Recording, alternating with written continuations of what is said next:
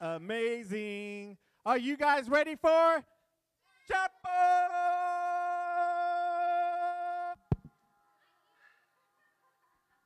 Woo. How long was that? Not long enough? Man, I'm thankful for lungs and oxygen. So, what's this week, guys? Thanksgiving! Turkey, salad. If you're vegan, salad and more salad, vegetables, mashed potatoes, corn, no butter. Love it. No school. What? Who's thankful? Who's thankful for no school? Who's thankful for parents? Who's thankful for a house? Who's thankful for Jesus? Yes, I am so thankful. This week, even though it's going to be one day that we say we're thankful, we should be thankful 364 times, right, a day?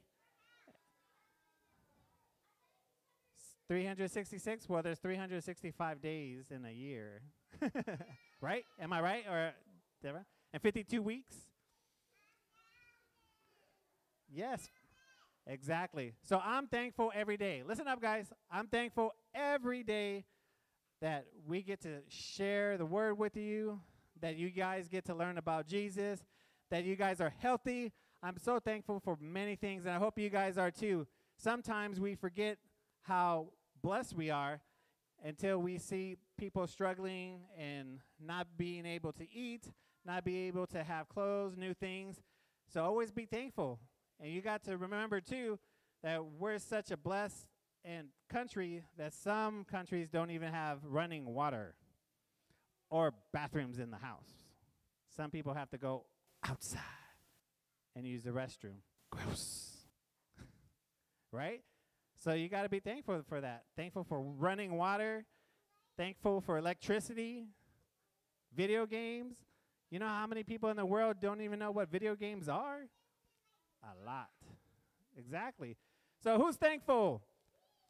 So let's go ahead and sing a worship song called Thankful. Get on up. If you guys have offering, you can bring your coins, money, bitcoins, cyber cash, whatever you guys have, into the microwavable bowl. And then I'll heat it up and make some more money. That's not how money grows. You got to invest.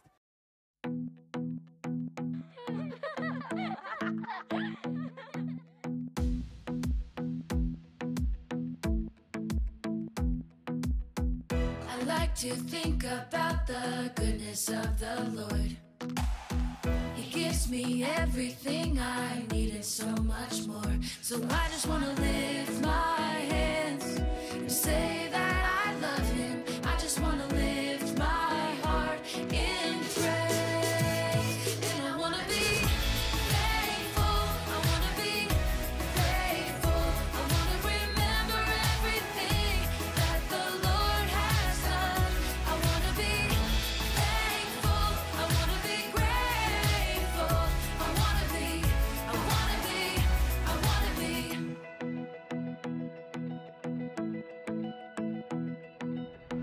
I like to think about the goodness of the Lord. He gives me everything I need and so much more. So I just want to lift my hands and say that I love him. I just want to lift my heart in praise. And I want to be thankful. I want to be grateful. I want to remember everything that the Lord has done. I want to be thankful. I want to be grateful. I want to be, I want to be, I want to be.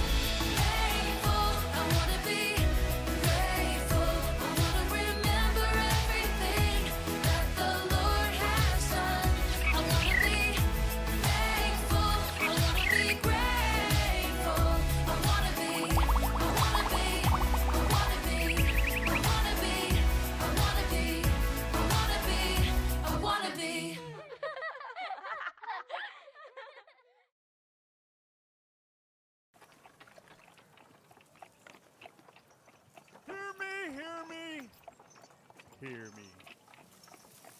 Welcome back. I do not have my scroll today. I just wanted to talk to you. I've had a really bad week. Can I talk to you guys today? As you know, my name is Samuel Seabury. I am the King's messenger. I have been having a rough week. Have you guys had a rough week before? Yes. Well, what happened was the king has told me to tell his people that he wanted to have a feast at 6 p.m. So I made a mistake.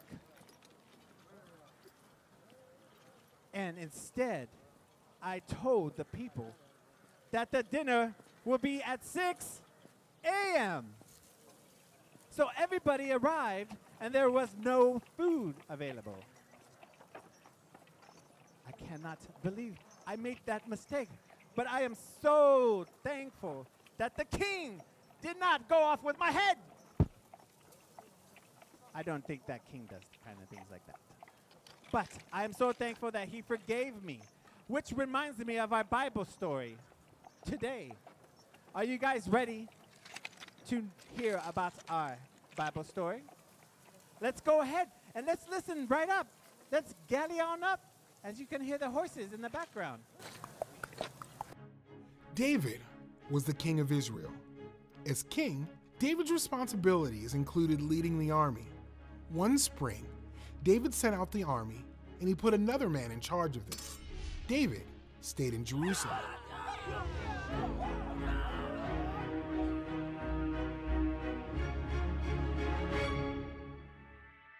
One evening, David looked out from the roof of his palace and saw a beautiful woman named Bathsheba.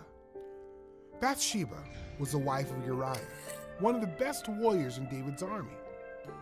David sent his messengers to get Bathsheba, and she came to David's house. Later, Bathsheba told David that she was going to have a baby. The baby would be David's. David knew what he had done was wrong. David should not have a baby with someone who was not his wife. So David made a plan to make sure no one found out that Bathsheba's baby was his. David called Uriah home from the battle and told him to go spend time with his wife. But Uriah didn't think it was fair for him to relax at home while the other men were at war. He slept on David's doorstep and refused to see his wife. David's plan was not working, so he made up another plan. This time, he instructed Joab, who was leading the army, to send Uriah into the hardest part of the battle so he would be killed. So Joab sent Uriah to the most dangerous part of the battle, and Uriah was killed. David took Bathsheba into his house to be his wife, and she had a baby boy. God knew what David had done, and he was not happy with David. God sent Nathan the prophet to talk to David. Nathan told David a story about a rich man who had many animals. Whenever a traveler came, the rich man did not offer his own animal. Instead, he took a poor man's lamb, the only lamb he had, and gave it to the traveler to eat. David was angry. The rich man should die, he said. You are the man, Nathan said. God had given David a position of great power, but David killed Uriah to take his wife. David realized he had sinned against God. David deserved to die. You won't die for this, Nathan assured David. But God will punish you. Your son will die instead. David confessed his sin and prayed, God, create a clean heart for me. David realized he could try to please God with sacrifices, but that wouldn't be enough to pay for his sin. God wanted David's heart to change so that he would not want to sin again. All right, listen up, oh wow. Listen up, oh wow. So I'm so thankful God gives us these stories in his word. I'm going to ask a few questions. See if you were listening to the Bible story. Ruthie, you always listen to the Bible story. So who was Uriah's wife? Or how do you say his name? Ryan. Forgot the name. That's not her name. Abigail had her hand up. Bathsheba is correct. She likes Bath. That's why she's called Bathsheba. No, that's not why. How did David plan to kill Uriah? Judah? Who? One person's name. What's his name?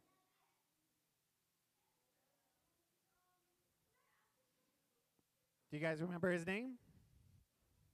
Ryan? Amelia? David. That is correct. Amelia got it right. So, God forgave David when he repented of his sin, but sin always comes with a price. God spared David's life, but many troubles came in his life. Even David, the greatest of Israel's king, and a man after God's own heart, was a sinner in need of salvation, which is just like all of us. Punishment for sin is death. That is right. And that we are all sinners. Even the person at the highest top of the food chain, the president, leaders, teachers, we're all sinners. When we sin, we can receive God's forgiveness because God sent his son Jesus to pay the price for our sin. Jesus died the death we deserve so that we could be made right with God, right? So who is our king? Jesus is our king forever and ever. Yes, 1, 2, 3. Jesus is our king forever, and he rules over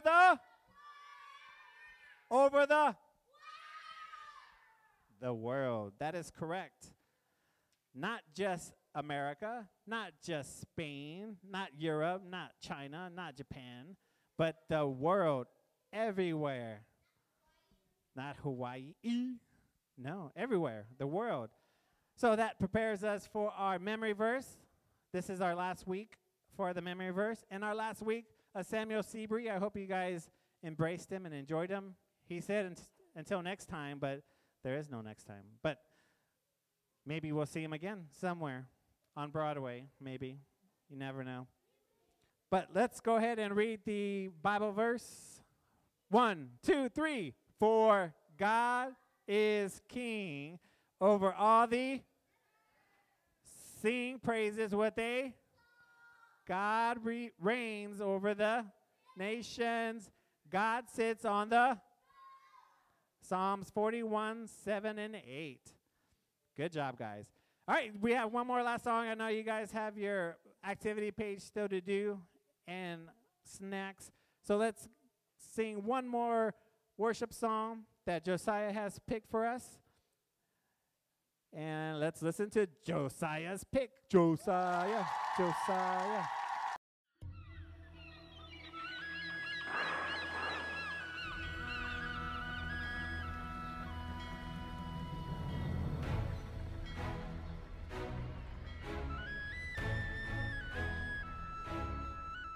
Over mountains high, through the valleys low, God is good.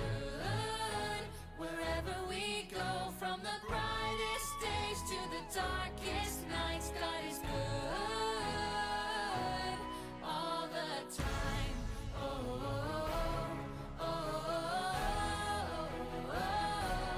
God is good. Oh, oh, oh, oh, oh.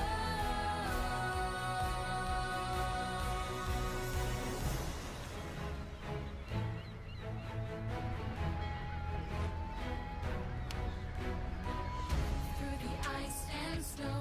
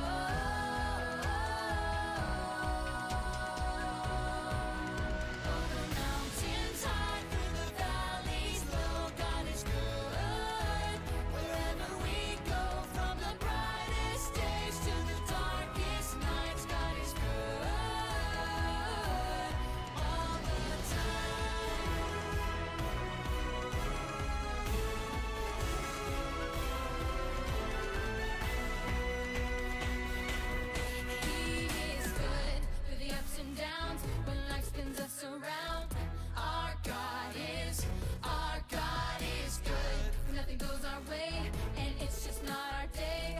Our God is good. Oh, oh, oh, oh, oh, God is good. Oh, oh, oh,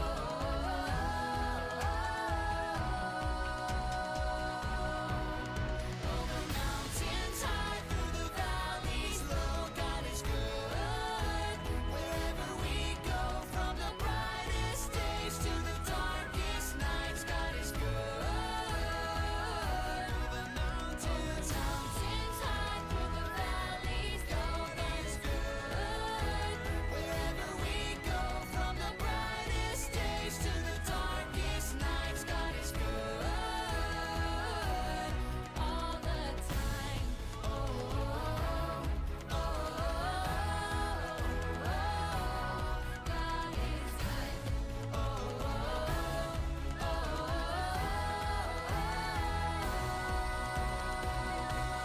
God is good.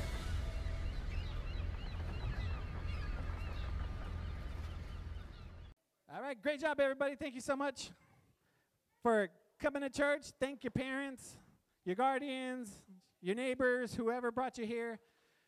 Thanks for coming. We'll see you next week. Happy Thanksgiving. Tell everyone why you're thankful. Show love around the world. Tell them about Jesus. Right? Be thankful, everybody. See you next time. Bye.